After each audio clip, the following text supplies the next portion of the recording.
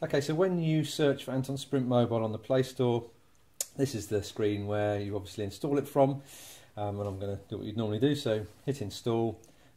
This is just accepting that it can access your calendar and your contacts and so on, which obviously you'll need to accept, and then it will download. Okay, so that's done.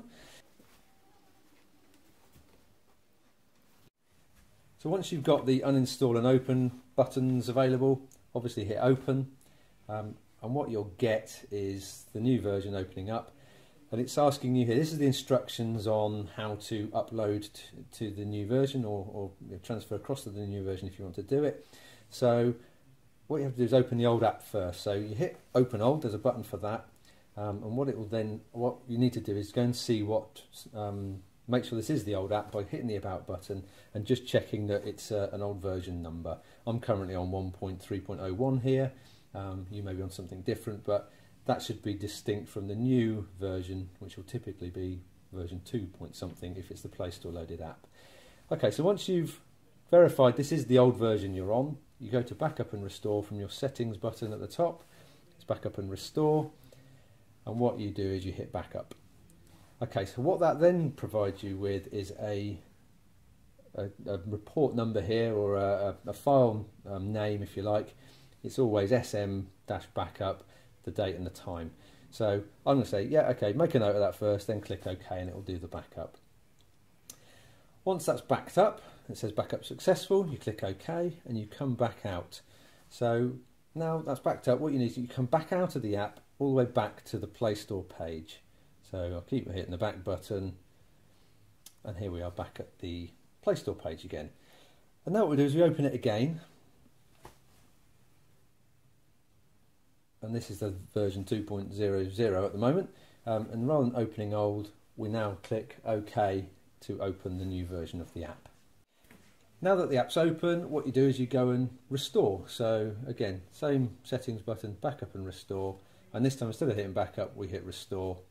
And I've backed up several times in the past, so you go to your note where you stored the number, and it was this one because it was done at 14:24 today.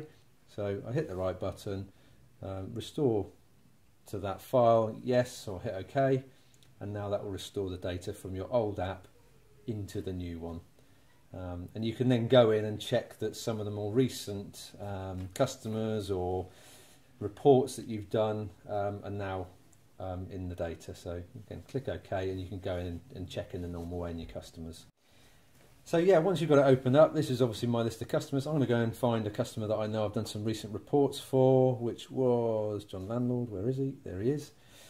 Okay, so, and I can notice that all the notes, they've all ported across. Yeah, all the appliances out on that customer, they're all there. So now I'm confident. Let's just check the reports are all in. Service report, yeah. So all the reports are there. I'm now confident I can, everything's transported across, and I can delete the old version of or uninstall the old version of the app. If you do uninstall the old version of the app, because you've saved that backup and restore, yeah, you can restore to any version at any time anyway. But hopefully that will show you how to go from the Anton website loaded version to the Play Store version if that's what you want to do. Okay, thank you. Okay, once you've restored it to the new version, it's important that you do go and delete your old version. So what you do, you go into settings here. It might be different on your device if one's a Samsung, but they're all slightly different on Android. But go into Application Manager, find the two versions of the app. I think they should be together because they're alphabetical. There's our Sprint Mobile and Sprint Mobile. Check the version number, so that's 2.0.00, so that's the most recent one we've downloaded from the Play Store that we've just updated. And so the second one, therefore, is the old version, and you literally click uninstall, Sprint Mobile will be uninstalled, click uninstall. And then you're running on the one version thereafter, and there'll be no conflicts and no loss of data because you typed into the wrong one. Okay, hopefully that's useful. Thank you.